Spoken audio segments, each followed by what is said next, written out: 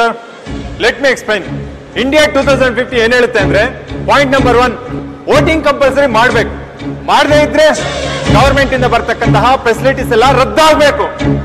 Point number 2, obligatory voting card introduce ಮಾಡಬೇಕು. Aadhaar card ರೀತಿಯಲ್ಲೇ bank ಅಕೌಂಟ್ಗೆ, ಪಾಸ್ಪೋರ್ಟ್ಗೆ, ಅಡ್ರೆಸ್ ಪ್ರೂಫ್ಗೆ ಲಿಂಕ್ ಮಾಡಬೇಕು. 5 ವರ್ಷಗಳ ನಂತರ ವೋಟ್ ಮಾಡಿ ರಿನಿವಲ್ ಮಾಡ್ಕೋಬೇಕು. ಸೊ ಅಟ್ ಲೀಸ್ಟ್ ನಮ್ ಜನ ಆಬ್ಲಿಗೇಟರಿ ವೋಟಿಂಗ್ ಕಾರ್ಡ್ಗಾದ್ರೂ ವೋಟ್ ಮಾಡ್ತಾರೆ. ಪಾಯಿಂಟ್ ನಂಬರ್ 3, IPR ಅಂದ್ರೆ ಇಂಟರ್ಮಿಷನ್ ಪ್ರೋಗ್ರೆಸ್ ರಿವ್ಯೂ. ಉದಾಹರಣೆಗೆ ಒಬ್ಬ ಅಭ್ಯರ್ಥಿ ಎಲೆಕ್ಷನ್ ಅಲ್ಲಿ ಗೆಲ್ತಾನೆ. 3 ವರ್ಷಗಳ ನಂತರ ಅವನ ಪರ್ಫಾರ್ಮೆನ್ಸ್ ರಿವ್ಯೂ ಮಾಡಿ ಜನಗಳ ಆನ್ಲೈನ್ ಮುಖಾಂತರ ವೋಟ್ ಮಾಡ್ಬೇಕು. ಯಾವ ಅಭ್ಯರ್ಥಿ 60% ಕಡಿಮೆ ಸ್ಕೋರ್ ಮಾಡ್ತಾನೋ ನೆಕ್ಸ್ಟ್ ಎಲೆಕ್ಷನ್ಗೆ ಎಲಿಜಿಬಲ್ ಇರೋದಿಲ್ಲ. ಹೀಗೆ ಮಾಡೋದ್ರಿಂದ ಎಲೆಕ್ಷನ್ ಗೆದ್ದಂತ ಅಭ್ಯರ್ಥಿ ಜವಾಬ್ದಾರಿಯುತವಾಗಿ ಕೆಲಸ ಮಾಡ್ತಾನೆ. ಪಾಯಿಂಟ್ ನಂಬರ್ 4, ಕಾರ್ಪೊರೇಟ್ ವ್ಯವಸ್ಥೆ ರೀತಿಯಲ್ಲೇ ಗೌರ್ಮೆಂಟ್ಗೆ ಸಂಬಂಧಿಸಿರೋ ಯಾವುದೇ ಕೆಲಸದಲ್ಲೂ ಜಾತಿಯನ್ನ ನಮೂದಿಸಬಾರ್ದು. ಪ್ರತಿಭಾವಂತರಿಗೆ ಅವಕಾಶ ಕೊಡಬೇಕು. Point number 5, ರಿವ್ಯಾಂಪಿಂಗ್ of education system. ಸರ್ಕಾರಿ ಶಾಲೆಗಳ ಇನ್ಫ್ರಾಸ್ಟ್ರಕ್ಚರ್ ಡೆವಲಪ್ ಆಗಬೇಕು. ಸ್ಕಿಲ್ ಡೆವಲಪ್ಮೆಂಟ್ಗೆ ಒತ್ತು ಕೊಡಬೇಕು. Point number 6, implementation of modern technology in agriculture.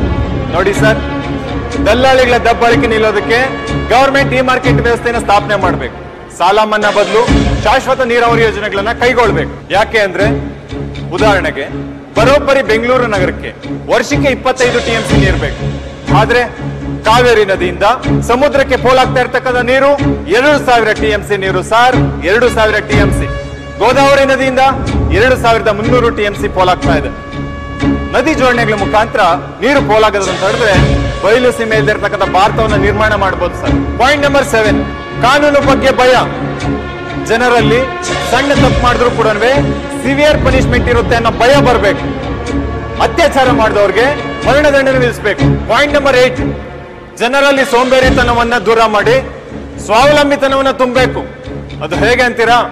ಸರ್ಕಾರ ಏನು ಉಚಿತವಾಗಿ ಕೊಡಬಾರ್ದು, ದುಡ್ಡು ತಿನ್ನೋರಿಗೆ ಅವಕಾಶ ಕಲ್ಪಿಸಬೇಕು. ಆಗ್ಲೇ 2050ಕ್ಕೆ ಸೂಪರ್ ಇಂಡಿಯಾ ಆಗೋದು. ಓಕೆ, ಒಪ್ಕೊಳ್ತೀನಿ. ಇಂಡಿಯಾ 2050 ಜಾರಿಗೆ ಬರೋದಾದ್ರೆ 2050 ಮುಂಚೆನೆ ಇಂಡಿಯಾ ಡೆವಲಪ್ ಆಗುತ್ತೆ ಅಂತ ಏನ್ ಗ್ಯಾರಂಟಿ? ಏನ್ ಸರ್ ಗ್ಯಾರಂಟಿ? ಶಭಾಷ್, ತುಂಬಾ ಒಳ್ಳೆ ಪ್ರಶ್ನೆ ಕೇಳಿದ್ರಿ. ಪ್ರಪಂಚದಲ್ಲಿ ತಾಯಿ ಪ್ರೀತಿಗಿಂತ ಪವಿತ್ರವಾದದ್ದು ಇನ್ನೊಂದಿದೆ ಅಂದ್ರೆ ಅದು ದೇಶ ಪ್ರೇಮ ಮಾತ್ರ.